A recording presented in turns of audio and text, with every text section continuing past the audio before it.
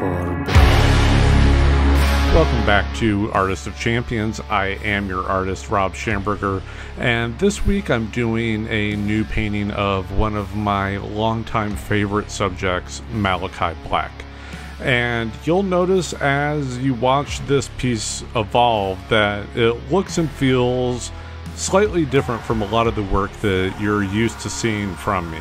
The reason for that is this was actually the first piece I did when I got back from an intense couple weeks in Florence, Italy, studying under a master watercolor artist to improve my skills and my thinking about my approach to my paintings, and bringing that now to my work.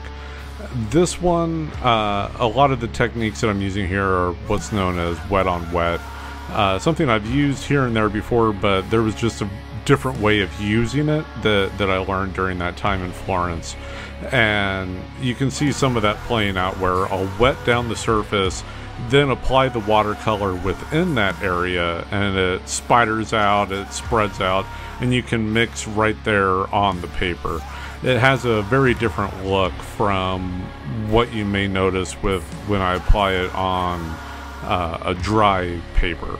It just really adds to the feeling that I wanted, especially with someone like Malakai Black, a sort of dark, brooding, ethereal mix of feelings and looks that create like a really, I feel like, creepy, haunting image that's just right for him. And there's the finished piece. Not bad.